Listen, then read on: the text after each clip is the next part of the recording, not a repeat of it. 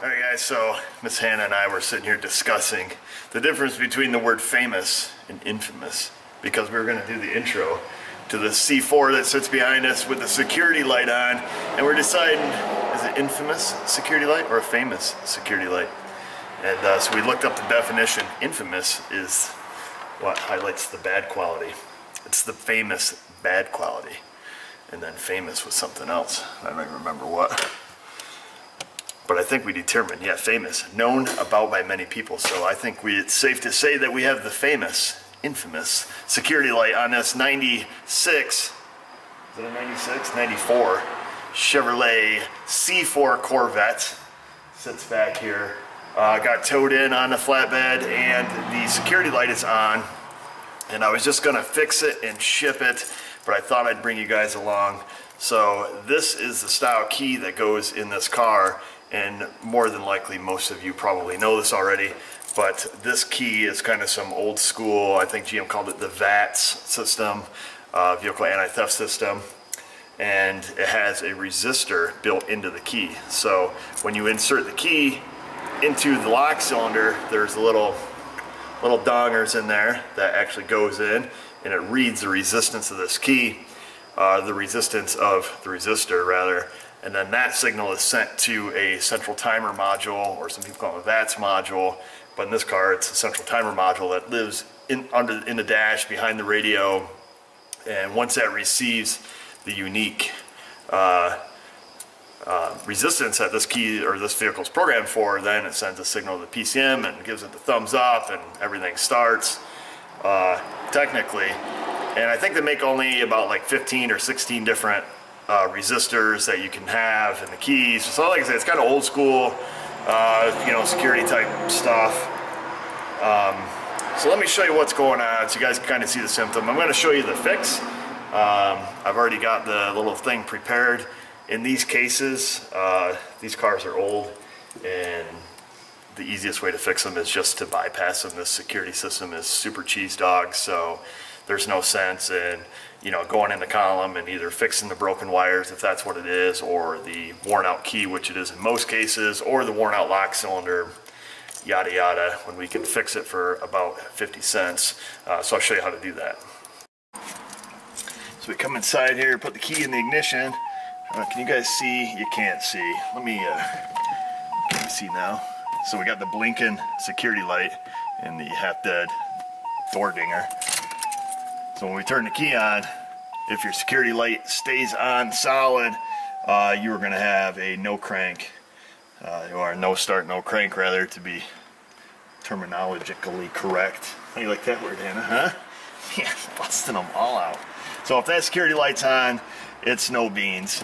You push the clutch in, and you got nothing, you know, just nothing. And then you're locked out for 3 minutes. So then you got to sit there and wait. You know, you can put your key in and out and fiddle with it and try to get it to get the security light out. I did have the scan tool hooked to it where we could read data in the central timer module.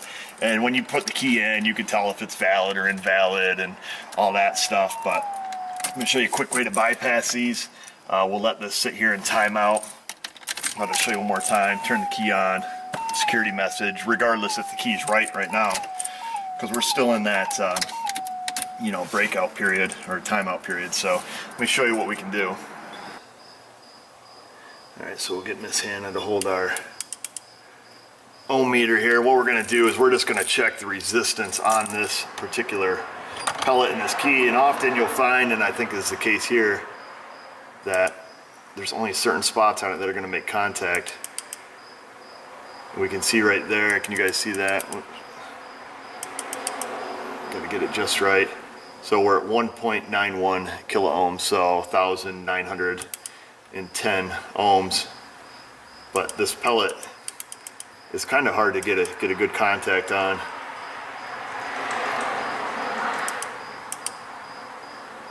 Sometimes you get very erratic readings, and I assume that's what the car's seeing too. So like right there is like 12,000 ohms. But I found on average when I was messing with this thing, yeah, the 1.98 kilo ohms was the most consistent. So about 2,000 ohms. I don't know how sensitive these systems are.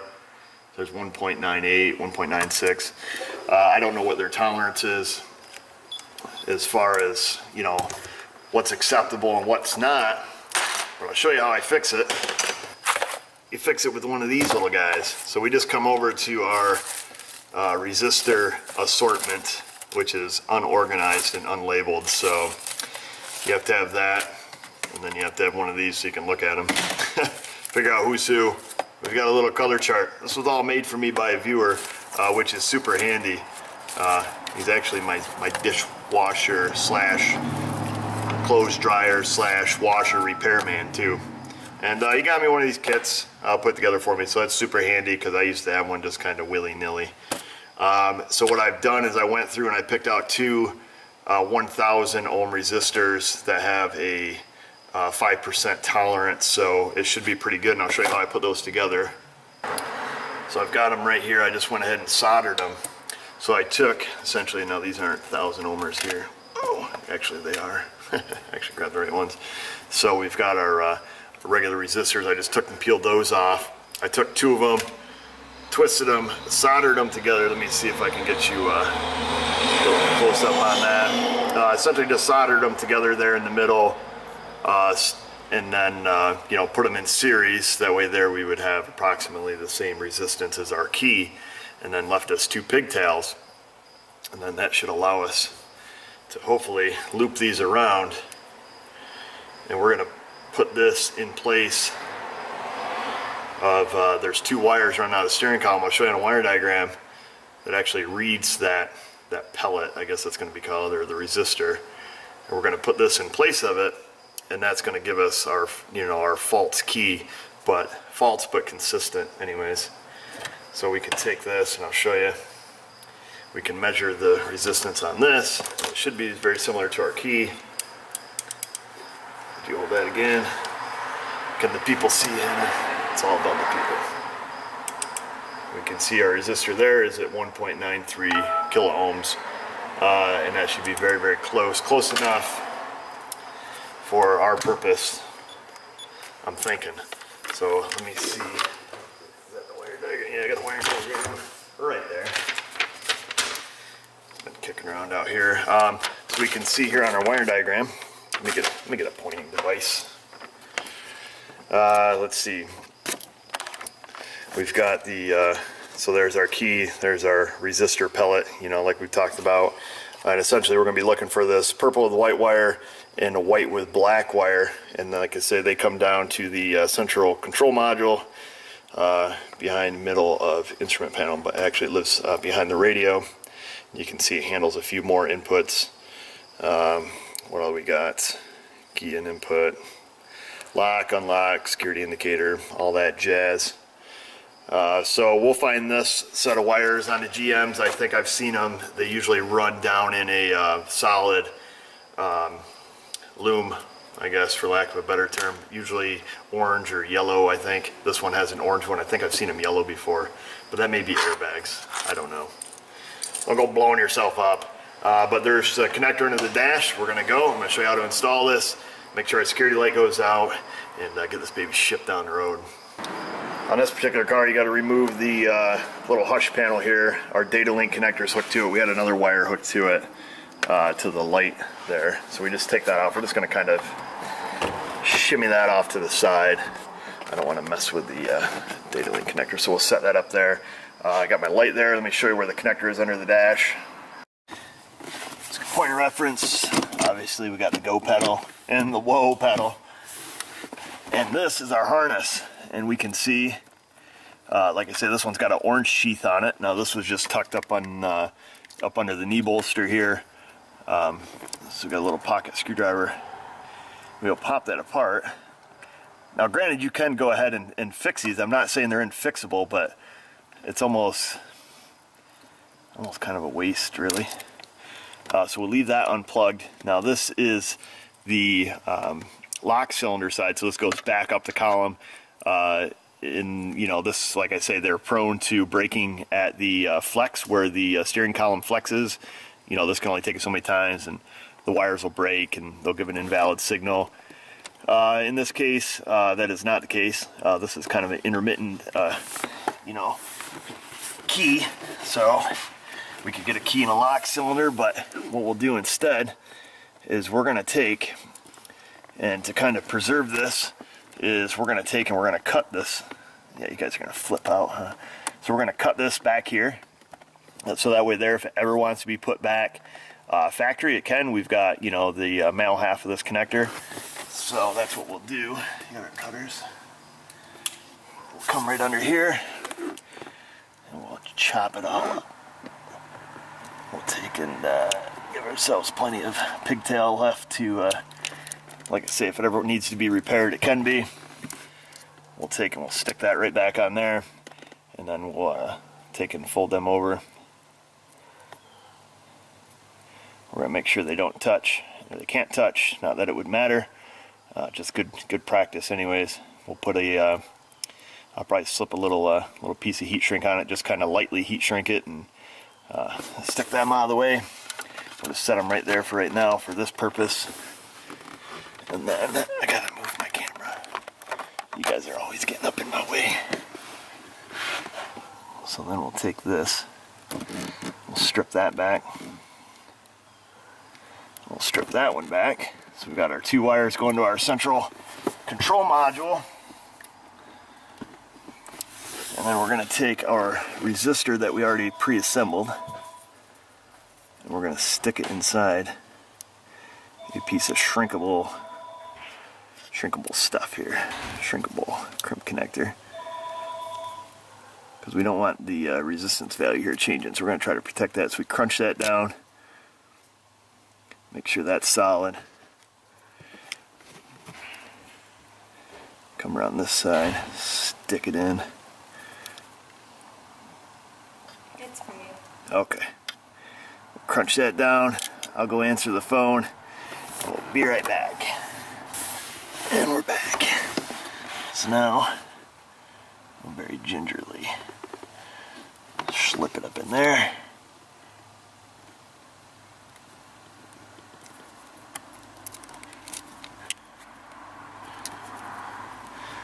Take and bring it around town, slip it in like so, give her a little squeeze.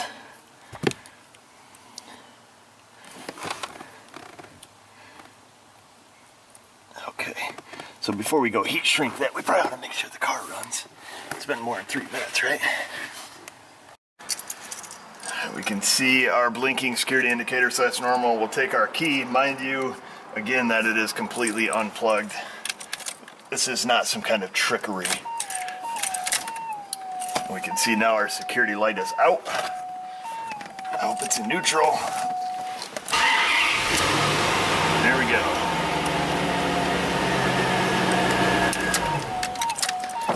Came in on a tow truck, going home on its own.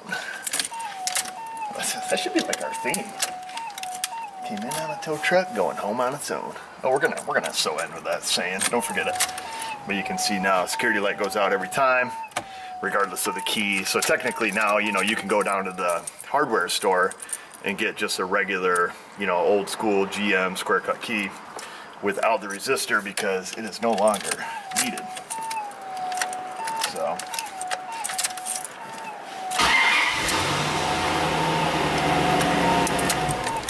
Everybody's happy.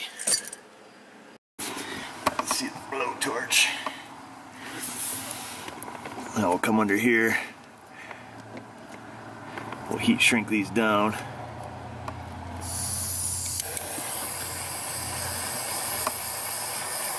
Give them a little tube here. And like I said, that'll keep them from ever touching and becoming a different resistance value. Now granted, I mean, those resistors could go bad, certainly. At least if they did, you know, somebody's going to have some direction anyways. You know, they're going to come down here and see what we did. Chances are it'd be me anyway, so I guess it really doesn't matter. So I'm going to let that solidify. We'll do the other one. Like I said, we'll take care of that other half of that connector. And get this, I'll just take and wire tie this up to the harness. And I guess that's it. There's really nothing more to say. Alright guys, that's it. Super simple security system on your C4. Super simple security on the C4. Down by the seashore, picking seashells. Sounds kind of like a tongue twister. And that's it. So we'll give it back to this guy.